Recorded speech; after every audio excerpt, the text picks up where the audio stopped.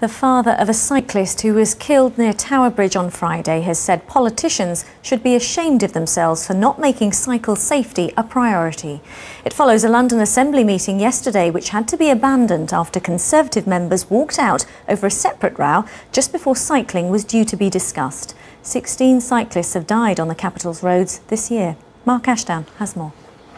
Ellie Carey, known as Ellie, will be remembered as compassionate and caring, always wanting to help. Her death on Friday again raised the need for an urgent debate on cycling safety. It was on the agenda for the London Assembly yesterday, until this happened. As the Conservative members once again walk out of the chamber, every Conservative walked out, the debate abandoned.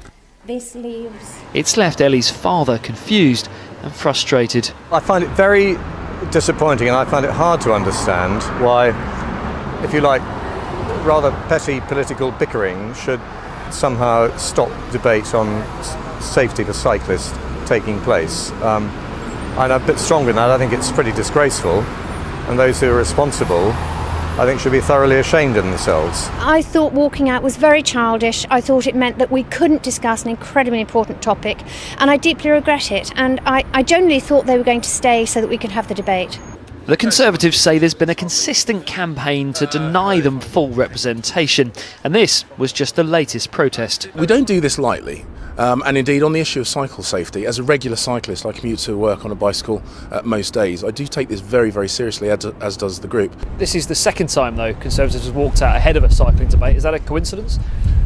We've walked out on a number of occasions in the past.